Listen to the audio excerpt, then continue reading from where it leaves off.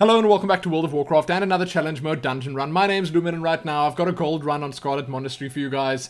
This one was a bit of a shocker to us, to the whole group, because it was a lot easier than we had heard it would be. Everyone was telling us that this was going to be one of the toughest ones. We heard all sorts of horror stories about groups wiping on this for ages, but we ended up doing this on our 4th or 5th attempt. And everyone was obviously just like super happy about that. This was one of the quickest ones that we learned to do and then actually got done on gold.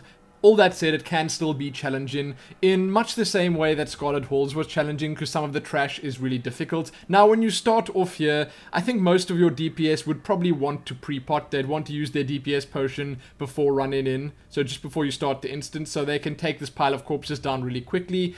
Along with the pile of corpses, there's a Scarlet Flamethrower and 2 Scarlet Centurions. The Centurions don't do very much. The Flamethrower does a lot of damage. It does a cone attack that you should probably stay at max range for. If you're a melee character, it's a little tougher. You know, it's not quite as easy. You'll still take quite a bit of damage from it. You can, however, as with most of these mobs and packs that you encounter, just disable them as much as possible. Keep the stuns going. Once they're about to go down, you should probably start moving already. I think I could have saved a couple of seconds by just starting to run down the way already. You want to try and stick close enough to the left-hand wall that we just ran by there, but not too close to aggro the zombies inside. And then as the tank, you can just run over here and try pull both packs of Frenzied Spirits and clump them up.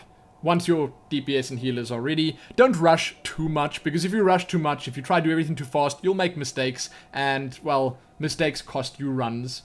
You're going to want to try and get aggro on all of these and then pull them in to a big clump so that the AoE can hit them all. I think I quite honestly did a terrible job at it, but the rest of the group was on the ball. And the idea with this is that the more damage you do to them, the more they attack for, but the slower they move. So you can just kite them around. Doesn't take very long. And that, I think, is the reason that you actually kill them, because it's a good 15 enemies by the time you get to the first boss done. Now, Thalnos, this is where we use our Time Warp.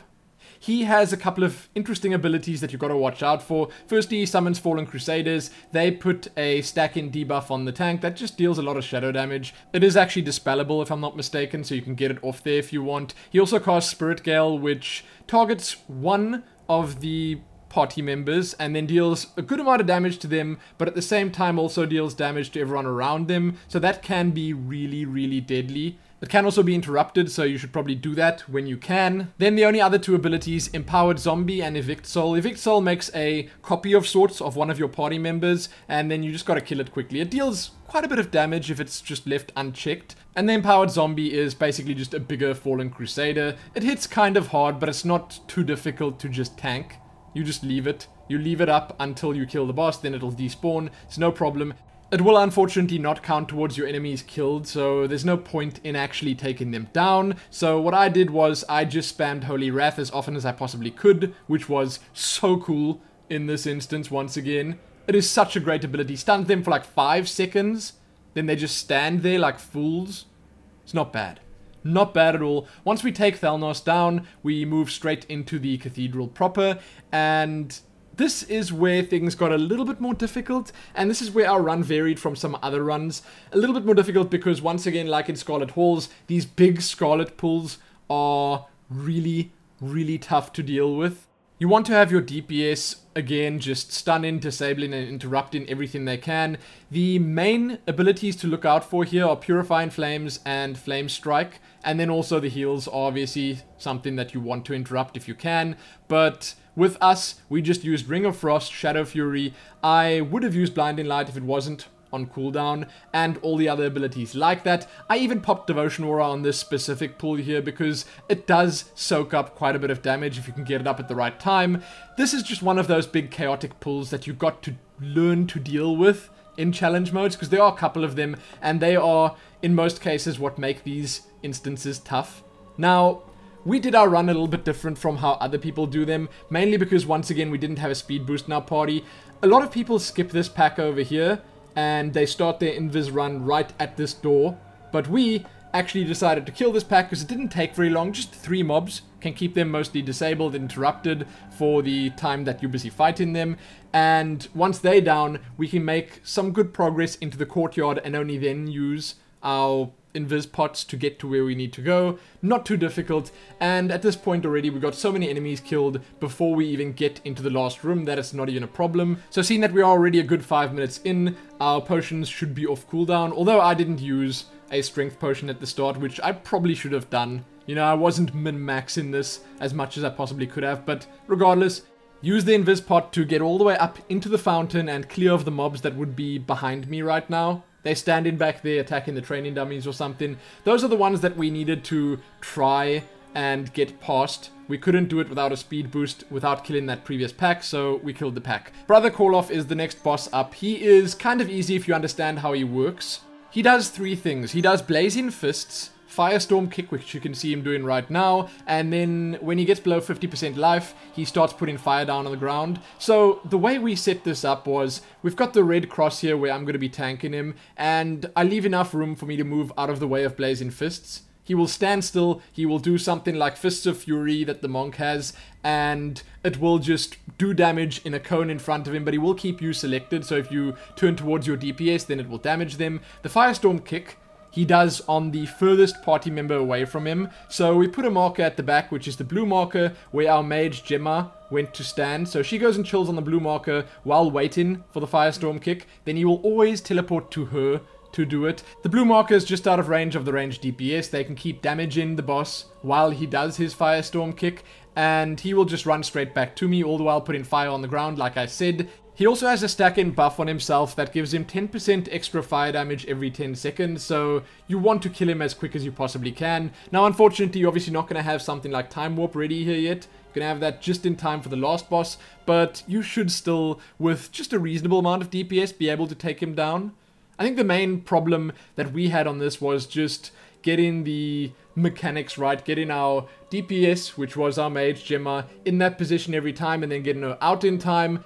It's just a couple of things that you basically need to learn, and I guess it'll take 1 or 2 tries to get it right.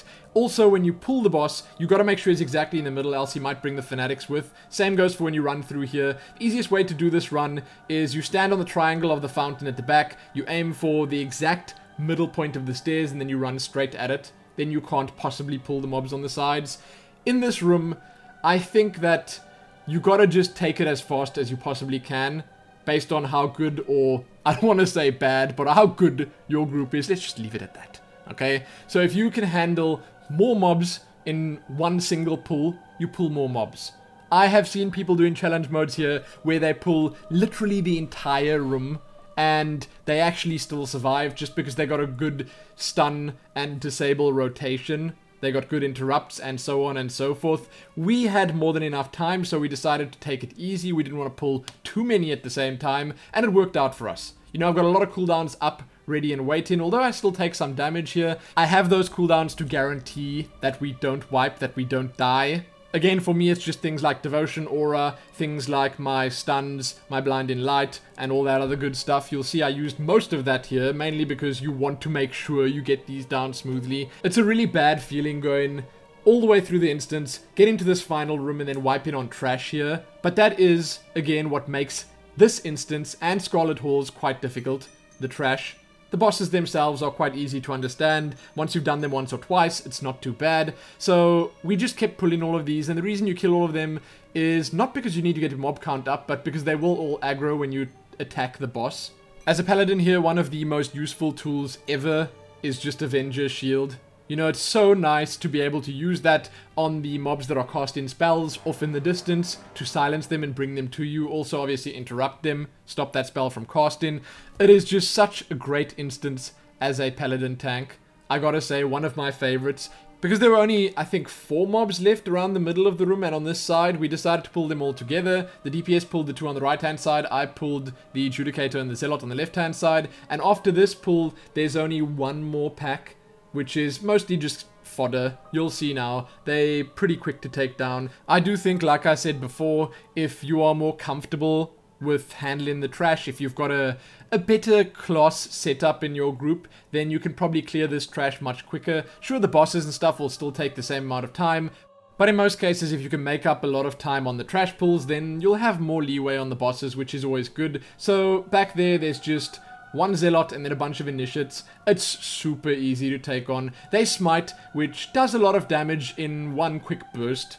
You know, your tank should be able to survive that, and I guess the only other way this could be a catastrophe is if they all get heals off at the same time, or if your DPS just pull aggro on one or two of them and then take the smites instead of the tank taking the smites. I don't know. We haven't had very many problems with that group specifically. Now, however, with the final mob down, we start on Commander Durand, and once he goes down, obviously, Whitemane joins him, and then you fight them both together. Same as the heroic version, much the same as the old Scarlet Monastery. Durand here has two abilities, Flash of Steel and Dash in Strike. Both are almost identical, and this is probably one of the easiest boss encounters in the game. If you just have one capable interrupter in your team, you'll see in a moment why. But Durand, all you gotta do with him is just stack up.